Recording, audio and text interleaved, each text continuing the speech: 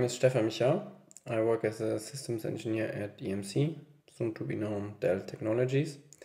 If you want to reach out to me, the easiest way is via Twitter. Just drop me a line. Today I want to talk to you about VxRail, what's behind VxRail, why I think it's the perfect use case for mid-market companies, and I will also talk about some use cases.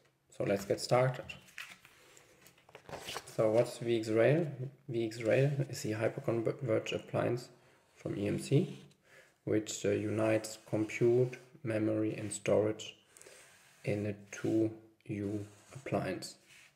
So it covers 2 rack units in one rack. It's called VxRail.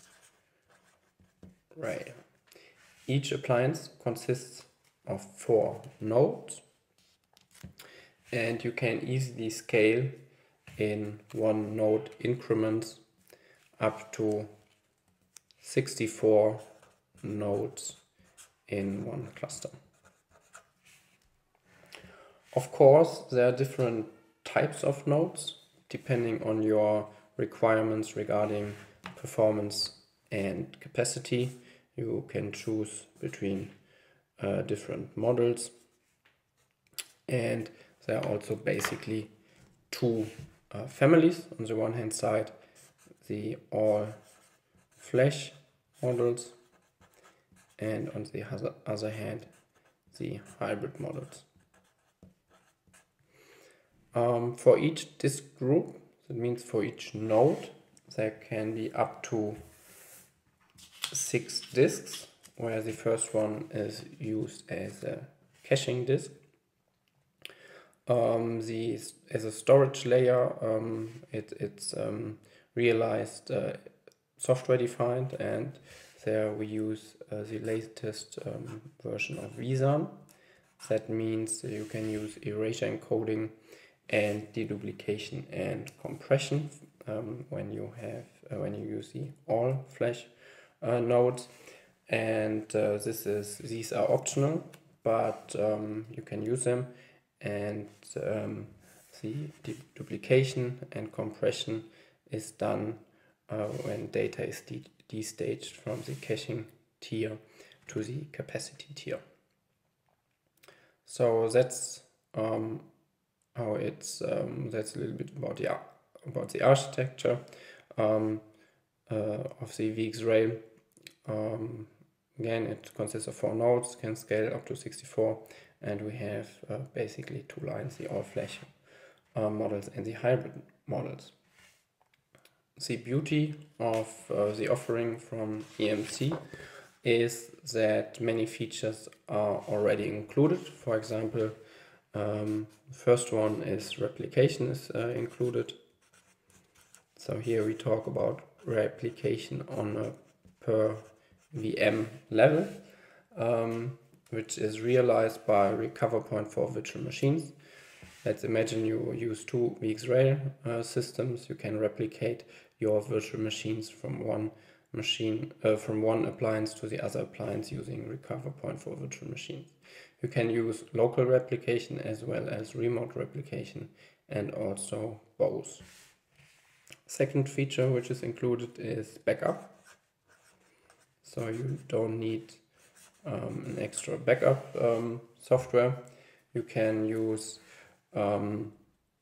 VDP to back up your virtual machines from the VxRail appliance to a target, for example, the data domain. And the third feature, the VxRail is already cloud enabled.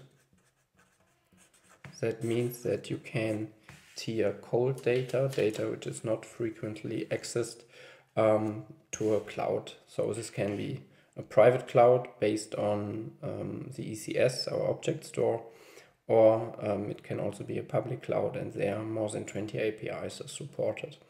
And this is done via the cloud array technology. And of course, if you want, you can build a stretched cluster using 2 VxRail appliances, and this in this case they would work in active mode, and that means that your RPO and your RTO equals 0. That means in case one site goes down, you don't lose any data and you can immediately work on the second site. So where do I see the VxRail appliance?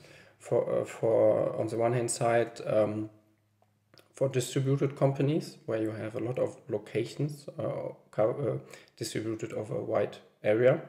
And let's assume we have a headquarter where you implement a stretched cluster in active-active mode and some robo locations where you use then the recover point for virtual machines to replicate your most critical workloads back to the main cluster.